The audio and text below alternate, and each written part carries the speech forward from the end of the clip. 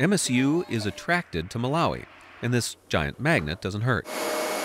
It's thanks to a partnership between MSU, GE, and the country of Malawi in southern Africa.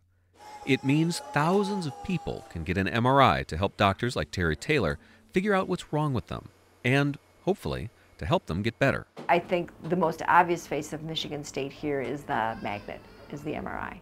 Dr. Terry Taylor is a clinician and researcher. She's been working in Malawi for more than 20 years. She says having the MRI is, well, big. Huge deal, huge, transformational. It's transformational because it's saving lives. Dr. Taylor and her team used to rely on autopsies when looking for clues into how malaria was killing children.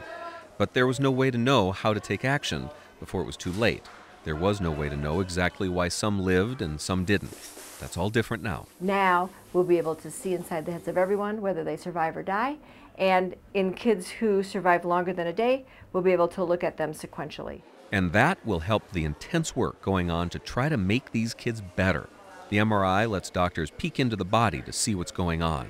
It plays a crucial role in the research being done into this deadly disease.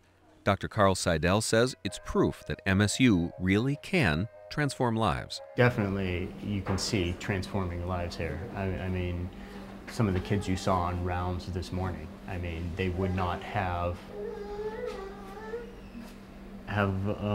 survived if it weren't for the establishment of this research ward, which was, set up by Terry and her collaborators 20 years ago. So, I mean, as far as transforming, you can't transform a life much more than saving a life. I mean, if you don't get a life, you can't transform it. It's the only one in Malawi, and patients come from all over the country and even beyond its borders to be seen, really seen. It's here in Malawi. Terry Taylor says it belongs to the people here. And it is here, thanks to an MSU partnership that pulled people and resources together. Isn't that just like a magnet?